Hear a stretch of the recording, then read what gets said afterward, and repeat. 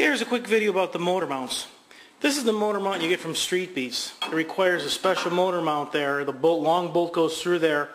And I'm worried about a little bit about strength of this. And this also, these bolt holes here go on the side of the frame here, and the idea of this being adjustable back and forth when you put that motor mount in there. And I'm not really concerned about that. I'm worried about the horsepower. I'm worried about the sliding and torquing. So what I did is I've made my own motor mounts, and I'm using this type of motor mount. This is more of a Fox body motor mount, and this is an energy suspension motor mount, a lot stronger than the one that would have fit in there with the StreetBeasts motor mount. Now, pretty simple what I did here. I just made some cardboard cutout. I got a cardboard cutout here. I cut this out of, it's pretty thick, it's out of 3/8 steel. So I made a cardboard cutout for the side, and then one for the top, and then that matches on the bottom. So this cardboard cutout would be the one on the bottom. So when I get done, it'll look like the motor mounts are actually part of the frame when I weld those all in there. I did it on both sides.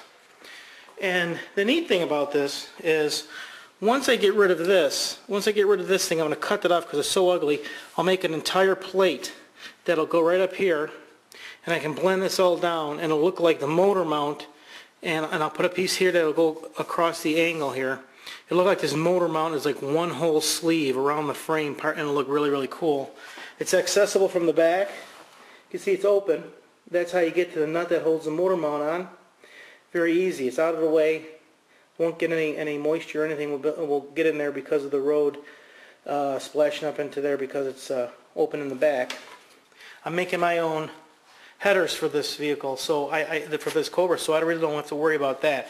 The other thing I did was, by doing this, by making my own motor mounts, I was able to take this motor and move it back about half an inch, maybe 3/4 of an inch, and that helps get the weight back to the wheels a little bit. I don't want it up front so far so that I'm always spinning the tires. So I wanted to get the engine back in the body a little bit more. As I mentioned in the rear end section of this video for building this Cobra, I mentioned about having the third member made and the axle made custom so that the yoke and the third member were in the exact middle of the frame. That way you get a straight shot with the drive shaft right to the rear end. Now, the engine's angled down slightly, but if you look straight down I'm going to go straight down the cam bore here. And if you look straight down the cam bore, what you see exactly is the universal. That's the yoke for the rear end.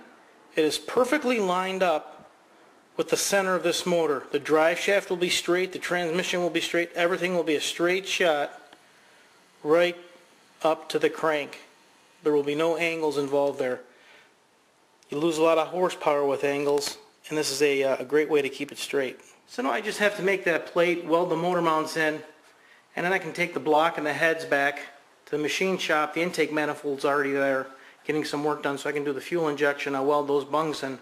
But in the meantime, I was going to put in these spacers. These spacers have to be put on the top of the intake manifold so that these throttle bodies will match, so they bolt up correctly.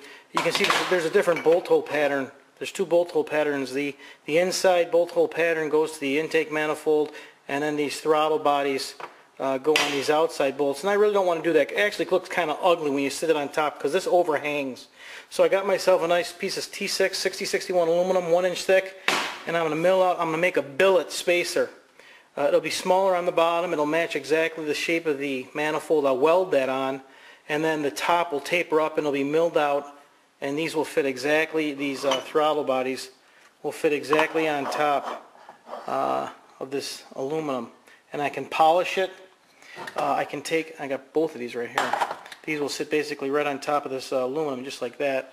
And I can cut this out and shape this so it matches the throttle bodies all the way around, polish it, and it will look just like these aluminum parts, nice and shiny. And then I'll weld it right on the bottom to the intake manifold, and that'll be an awesome addition. Again, something different.